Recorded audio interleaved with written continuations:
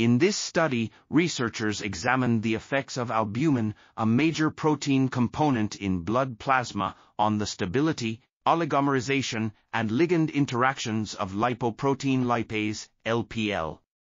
They found that albumin binds to LPL with enough affinity to form a complex in both the interstitial space and capillaries.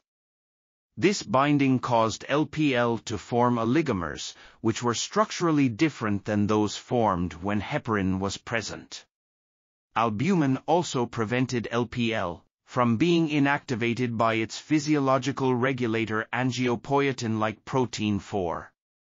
These findings suggest that the interaction between albumin and LPL may play a role in determining whether LPL follows irreversible inactivation and aggregation or reversible oligomer formation, which could have implications for the therapeutic use of LPL.